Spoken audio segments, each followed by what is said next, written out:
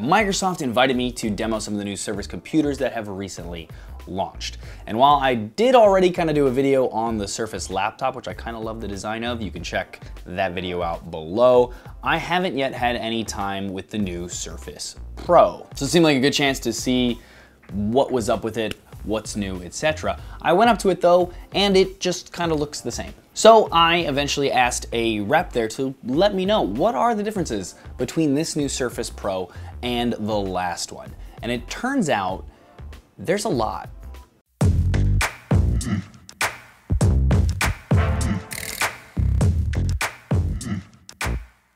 Microsoft this time around was obsessed with making subtle changes that overall made a big difference.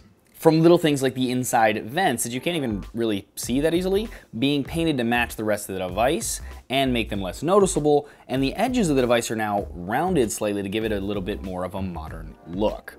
To the fact that the hinge now retracts back to 15% instead of 30%, which makes for drawing on it feel a lot more natural and a lot more sturdy. They even colored the front cameras to make them blend in more with the front glass.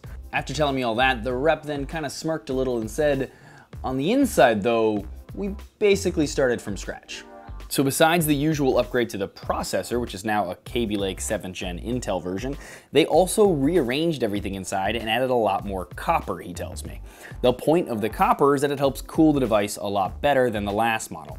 So much so that the i5 models are actually fanless, while the i7 models have a fan, but I'm told it turns on much less often than before. Another part of the internal redesign is something I think a lot of Surface Pro fans will appreciate, and that's thanks to a much smaller SSD, they're able to put in a much bigger battery. The battery is now 45 watt hours in size versus the 39 watt hours from the Pro 4. And that, combined with a more power efficient Kaby Lake processor, translates to an advertised battery life that's 4 hours more than the previous model, bringing it to 13.5 hours. The extra room inside also means that for the first time, Microsoft is going to offer an LTE model. Now, I personally don't use LTE on laptops because I'd rather just tether to my phone, but I'm sure there's a lot of people out there that love the idea of having it just built into the computer and not having to worry about it. Beyond the laptop, tablet, I don't know what we're calling these things nowadays anymore, there's also been some upgrade to the accessories. The keyboard now sports the Alcantara fabric to help it match the new Surface laptop and has the same colors. Besides the fabric and color, the keys now have a bit more travel to them and are backwards compatible to work on the old Surface Pro 4 as well. In addition to the new Surface type cover, they also launched matching pens alongside it. And this new and improved pen isn't just available in pretty colors, they're, according to Microsoft, the fastest pens in the world. The new pen has increased the sensitivity points to 4096 and has quote-unquote no perceived lag when writing with it.